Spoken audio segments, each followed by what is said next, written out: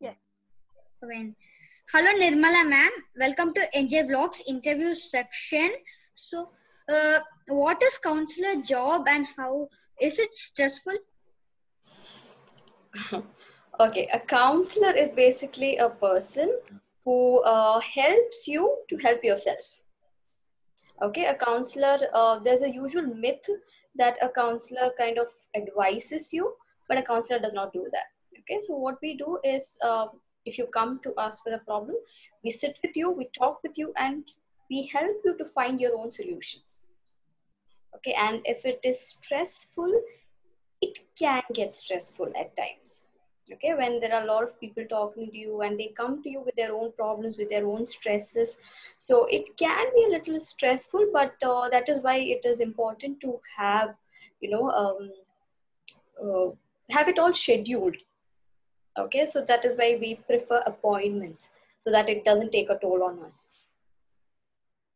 From which place are you actually? Are you basically a Malayali? Yes, I'm a Malayali, but born and brought up in Mumbai. So my house, my family, all are back in Mumbai. Even my aunt is also Yeah, where in Mumbai? Pune. Oh, okay. Okay. What all are your qualifications? I've done my bachelor's in sociology from Mumbai, and I did my master's in social work from Manipal, Karnataka. What all are the common complaints you get from students and parents?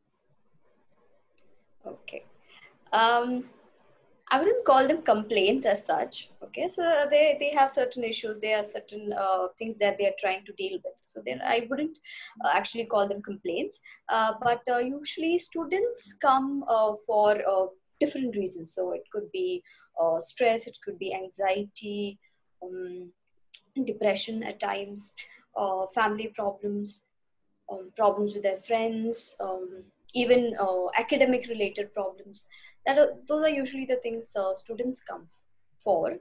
And parents usually approach me when their child is not performing well academically, or when they have some behavior related issues. Okay. Are you satisfied with your counselor job in our school, and is that giving you happiness or stress in to your mind? It is very, very satisfying. Okay, we have a very good working environment at Scholars, and we have an incredible bunch of students like you. So it is very good. It is not at all stressful. It is quite satisfying. What all are the negative things that you feel in you? Okay, things that I wish to improve in myself is one thing. Um, I find it really tough to say no to people.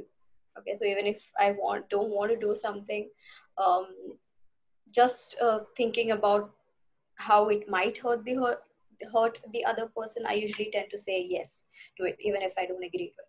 So that is one thing. So sometimes even when I am in my cabin, when I have a free period and I am actually doing some work, but if a student comes and asks me, ma'am, can I talk to you, I usually don't say no, because maybe that person is going through something, so I just let that person come in even if I have some other work to do.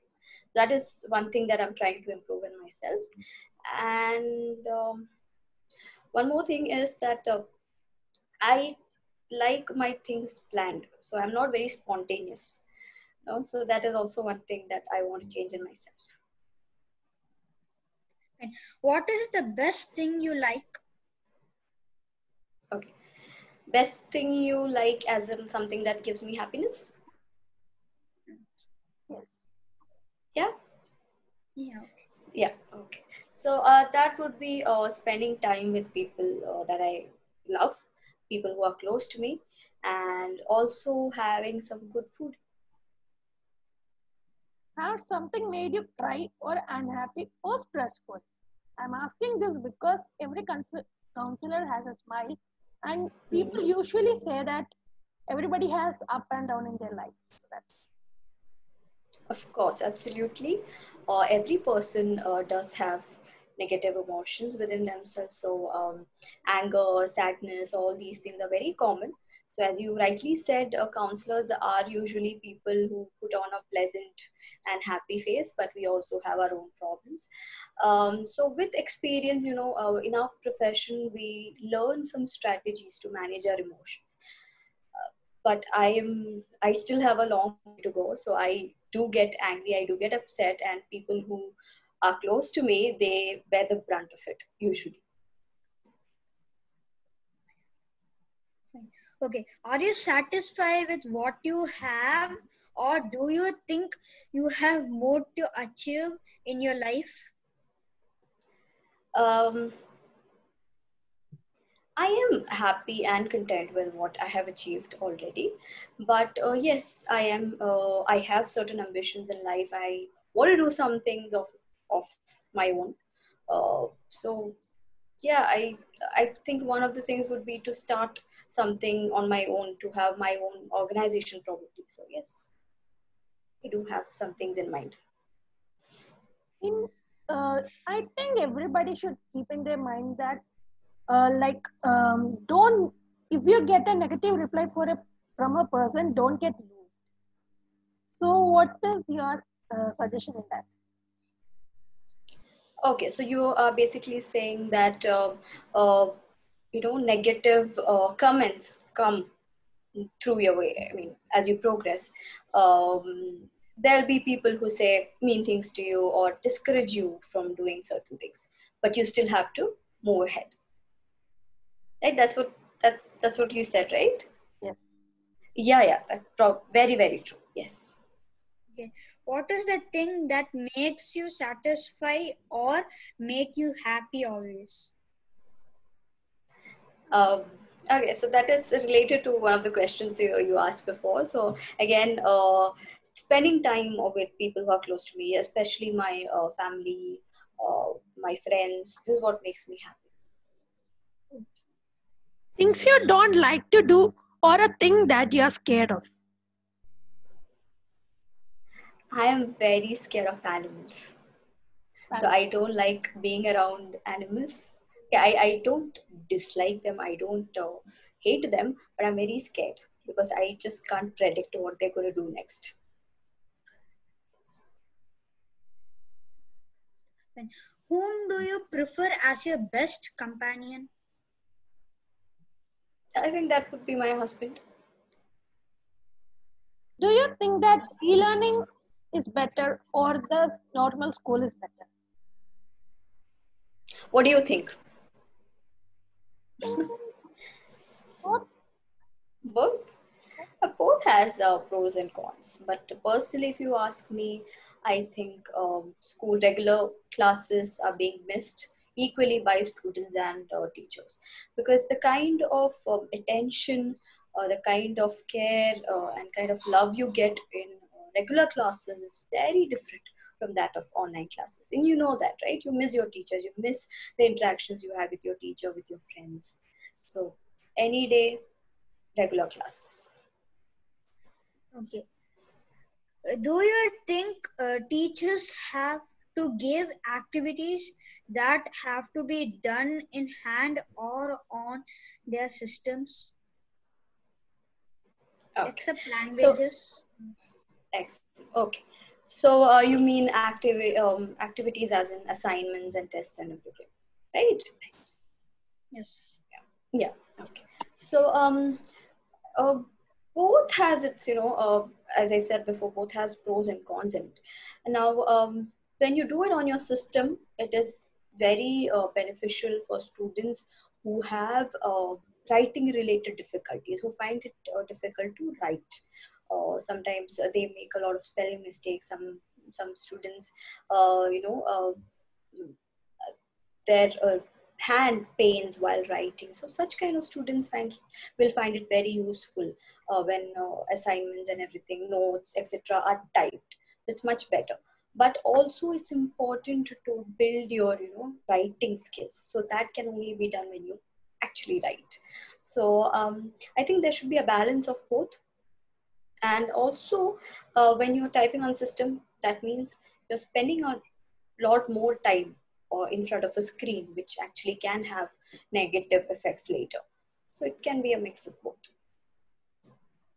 In some countries, in e-learning, they type their notes in their devices. So, do you think it should be implemented in our school also?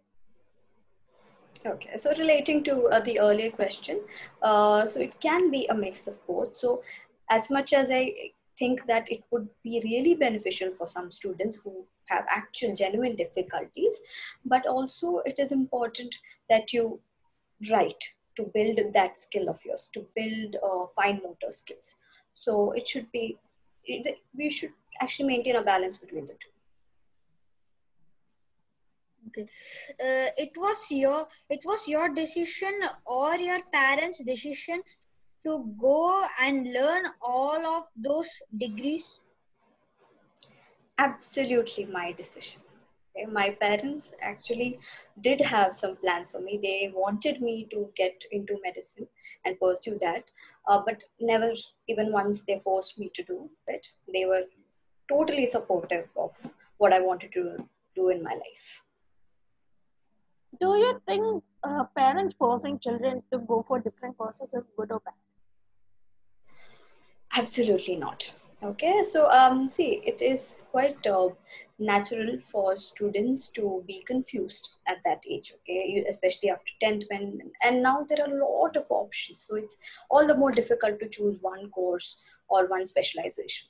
So parents can guide them, but not choose for them. They can help them to take a decision, but not make the decision for the children. Okay. Could you please say a message to children, those who are cheating while e-learning? Okay, the chances for cheating is actually quite higher when it's e-learning. But see, when you're cheating on your exam, that means you're cheating yourself. Okay, you're not cheating your teacher, but you're cheating yourself.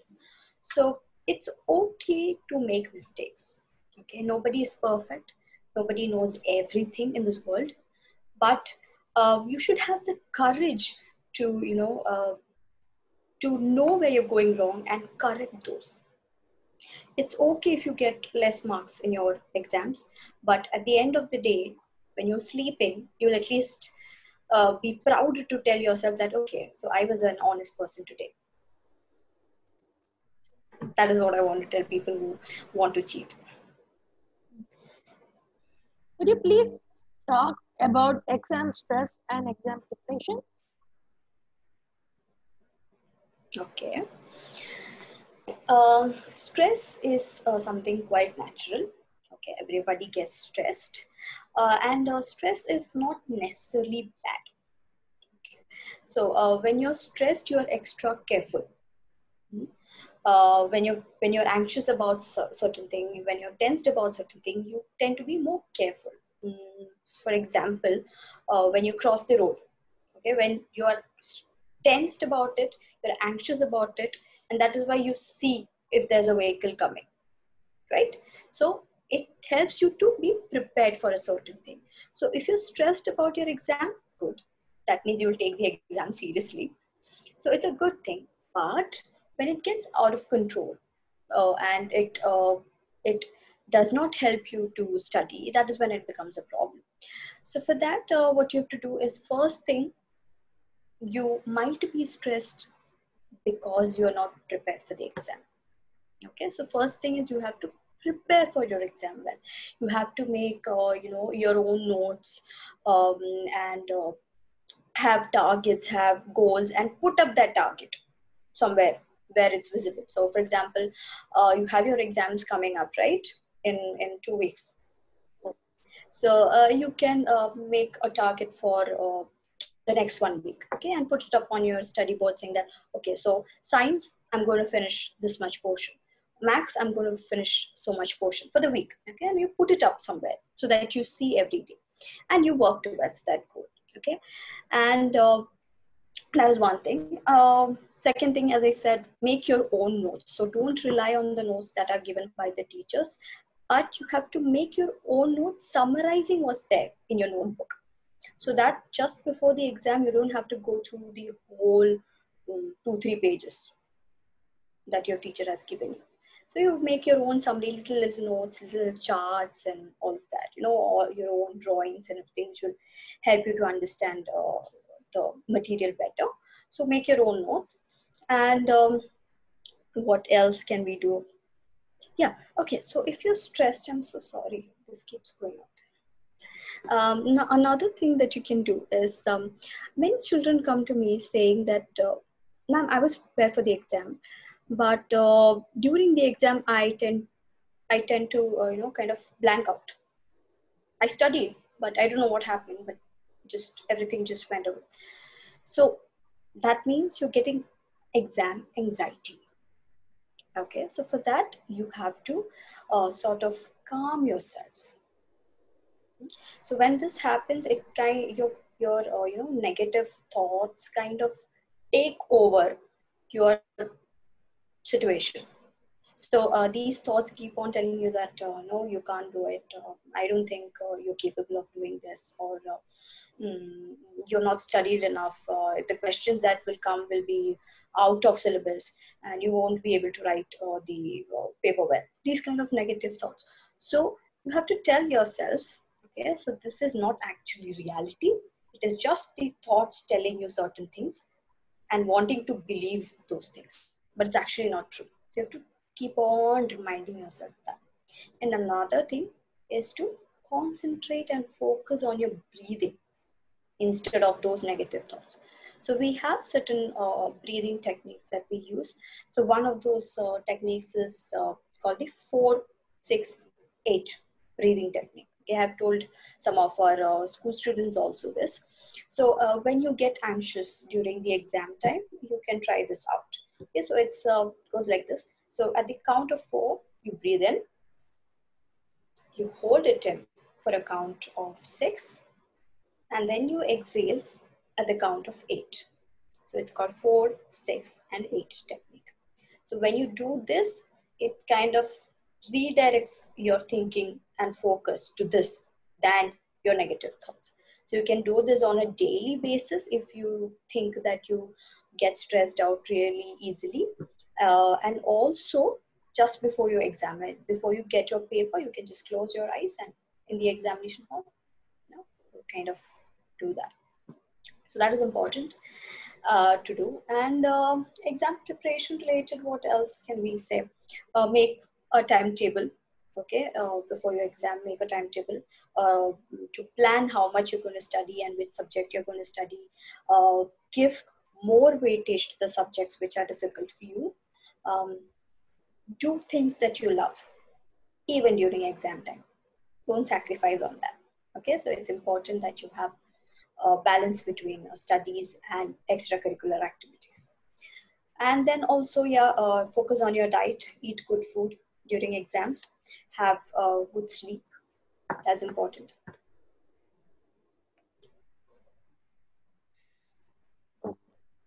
So, so many parents pressurize their kids on, like when the exam is near, the parents pressurize them. So, what is your opinion on that? See, of course, it's wrong. But parents, they have certain expectations for their child. And sometimes these expectations are not matching with the abilities of the child. That is when it's a problem. Okay, so they think that the child should get, say, 90% in their exam, and the child is genuinely not capable of that. The child can only reach 60%. And nowadays, it's not mandatory that you need to have a good score to succeed in life. Things are changing. Earlier it used to be like that, but now there are a lot of career options. There's a lot of scope for other things. So I think parents are also gradually realizing this.